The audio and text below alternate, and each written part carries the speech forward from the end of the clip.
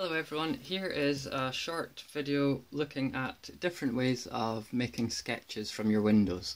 The same lessons here can be applied to sketching anywhere, of course. We're all indoors a lot at the moment and sketching views from our window seems a good thing to do. So, sketching from your window. Well, here I am in my studio in Burnt Island. You can see here, dirty mirror. There's my studio behind me and the view out the window, which I'll just show you briefly. Houses across from me and then the Bin Hill, the Bin, B-I-N-N, with rain clouds coming in. So, camera back on my Heath Robinson camera mount. Okay, sketching from your window.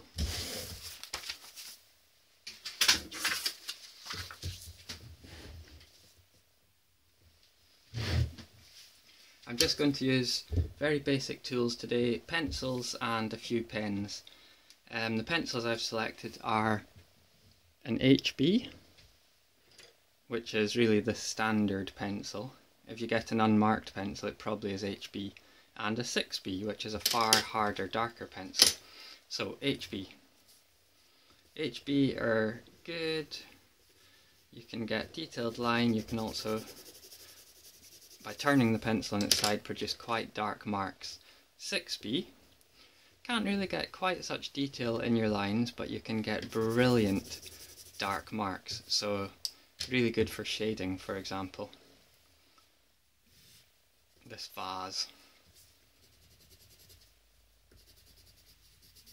6B.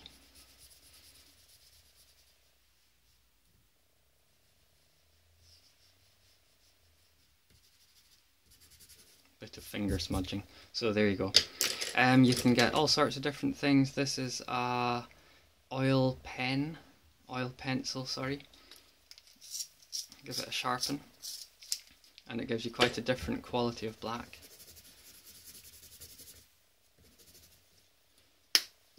And these are really good graphite sticks, graphite pencils. There is no wood in this pencil, the whole thing is graphite. So if you've got it sharpened, which I haven't, you can produce detailed lines, but you can also produce really wide black marks. Okay, so it can be really hard, especially if you're an indecisive person like me, to decide what to sketch. What I do when I'm out and about, but we can do this here today looking out the window too, how do you know exactly what you want to sketch out that window? So I produce a number of thumbnail sketches. Thumbnail sketch number 1. These are very small, quick sketches. So, thumbnail sketch number 1. This is going to be a view out of the window, but also showing the whole window. So there's the window frame. Here are the rooftops opposite, windows of the buildings opposite, and the hill behind. And that's all I need for thumbnail sketch number 1. Well, I might want to do that, but I might want to go for a panoramic sketch, which is only looking at the very top of the roofs opposite. I'm really not putting any sort of correct detail into my thumbnail sketches. And these are the chimney pots, and here's the hill behind. You can straight away see that these are two very different sorts of sketches which could result. If I was being nosy, I could decide to do a sketch just looking at a neighbour's window. This window's got frosted glass, the one I'm looking at, so I think I can get away with it. So there's another very different sketch which could result. Or maybe I'm not interested in buildings at all.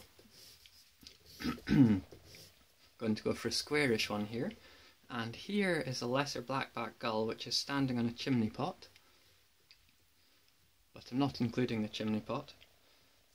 We've got a lesser blackback gull, hill behind, trees on the hill. 4 really different sketches, all from the same scene.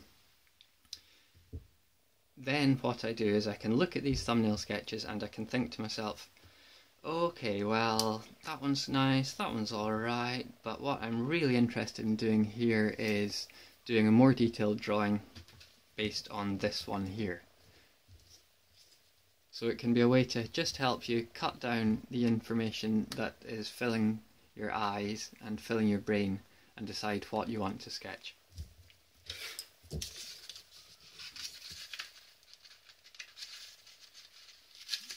Trying to get my second sheet here. Okay.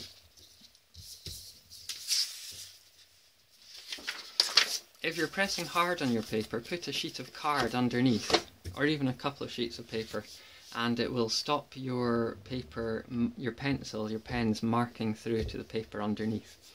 So here I'm going to go for this panorama.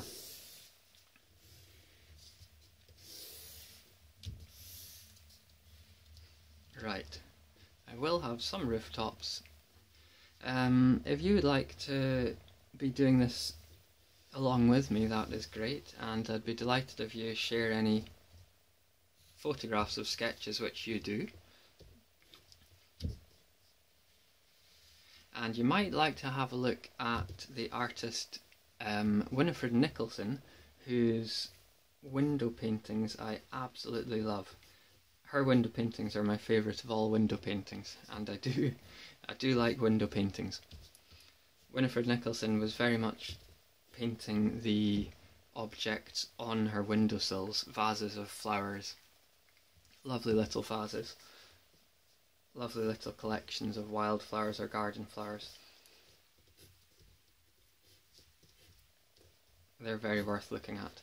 And the Orkney artist Sylvia Wishart is also really worth looking at for her dreamlike views out of her windows on Ratquick Bay on the island of Hoy in Orkney. I do sketches all over the place. I really love to sketch while I'm out travelling. I love to sketch from train windows. I love to sketch on a ferry journey. I don't tend to sketch on buses because it makes me feel sick, but if you're able to, then that is great, lucky you. And I do keep sketchbooks, as I showed in a previous video. I have lots and lots of little sketches. I always have a small sketchbook with me, and wherever I go, whenever I go, even if I'm just going down to the shops on our high street. So here are the rooftops drawn in, and the bin, the hill behind. That's the chimney pot the lesser blackback was on, but it's gone now. There's another pair on here though, nesting. We have loads of gull nests in our town. I keep track of some of them for the British Trust for Ornithology nest record scheme. Okay, now there are rainbows on quite a lot of these windows, but none on the high up ones. Oh no, there's one there. And the hill behind, this tree in the foreground, look how scribbly these marks are. Do not worry about your sketches being scribbly. In fact, I feel often when I'm out and about and when the weather turns bad, when rain is coming, when wind is coming, when it's already started raining, that's when my sketches and my paintings often turn out the best. Because the atmosphere that you're really experiencing with whatever weather it is, the wilder the better. It sort of seeps into the painting or the sketch.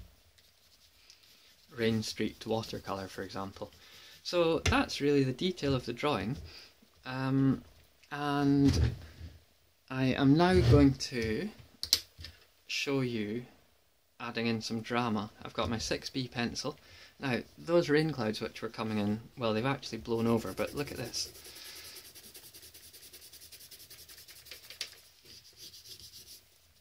Even just that is making the scene more dramatic. Rain coming down out of those heavy, heavy clouds. But that makes the top half too heavy, so that makes me think, okay, I need to use my 6B pencil down here as well. I'm going to bring some dark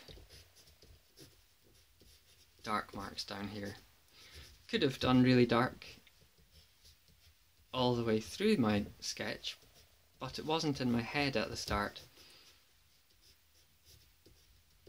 And that is what an artwork so often is, especially an artwork produced outdoors, working from real life. It's an evolving thing, and that's so exciting about it. That's what's so exciting about it. It does mean that I often come home from a sketching trip feeling really quite mad, really quite fed up, because the things that I have sketched and painted have just not turned out anything like what I had expected them to. I sit down in front of a scene and in my head zooms an image which is the finished painting.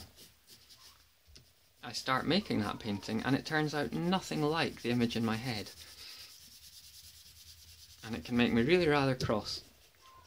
But then look at those sketches or paintings again some days later and you will often, hopefully, find that you actually like them much more than you'd realised. And sketching can also be a very relaxing thing. Try to not put any pressure on yourself. Try some little tips like doing a 1-minute sketch, a 5-minute sketch. You don't necessarily have to spend a long time on a sketch. I'd like to show you also, oh yes, if I'd like a little bit of fine detail, this is a propelling pencil. So I could use this, if the lead doesn't keep breaking, to bring a bit of detail back in. These here are just suggestions of trees on the hillside.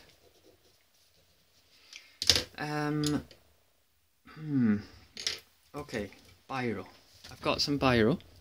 This is a blue biro, and I'm going to put some blue biro onto the rooftop to mark out some of the slates. Why not? There really aren't definite rules in art. There are lots of different techniques to learn, but you should feel very free to experiment and do as you wish. This is becoming quite a busy sketch.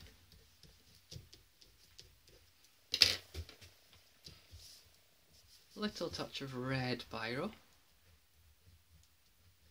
on that rainbow, and I'll put a few more red lines in as well. It perhaps looks a bit odd with the bin all light in the background, so in a moment I'll finish off by adding a bit to that, but just down at the bottom I want to show you.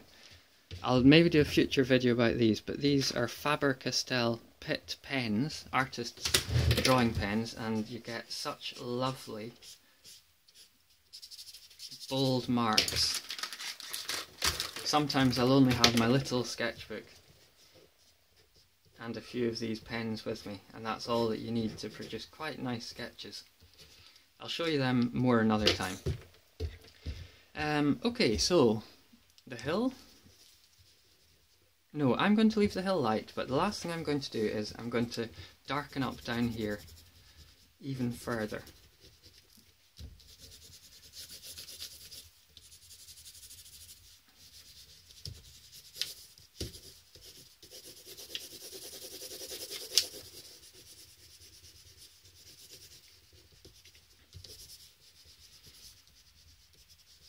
There's an artist called Alwyn Crawshaw, and I thoroughly recommend his books.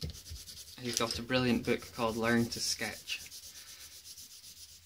Here it is.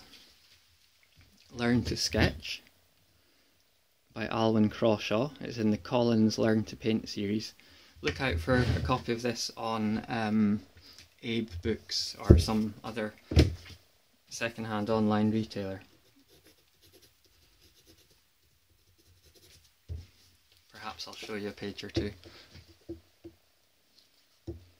So many good ideas in here.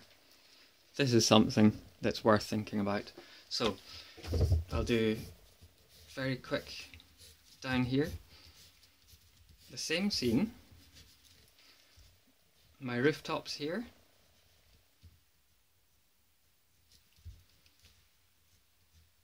And here.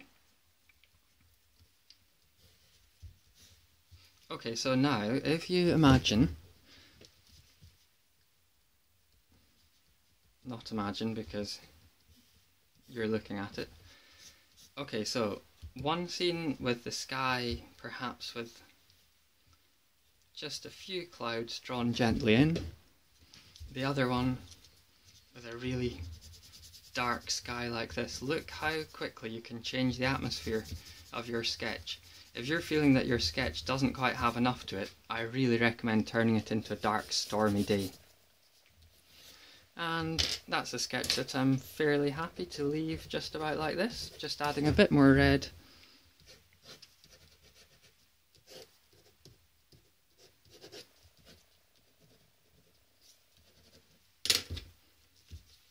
It's very hard to decide when to stop, and normally what one does is one goes too far.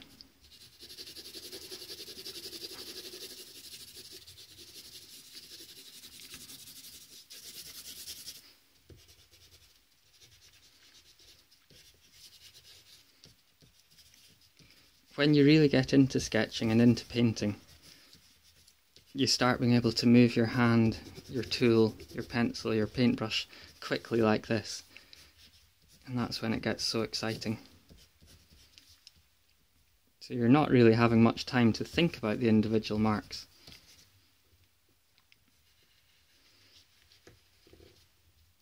Okay. All right.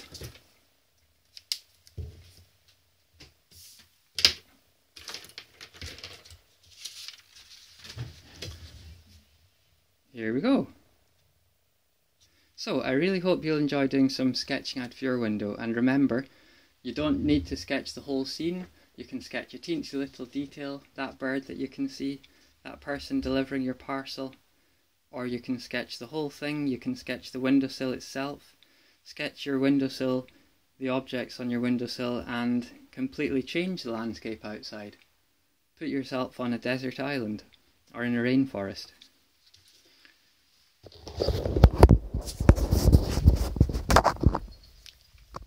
Okay, thanks very much. See you again soon.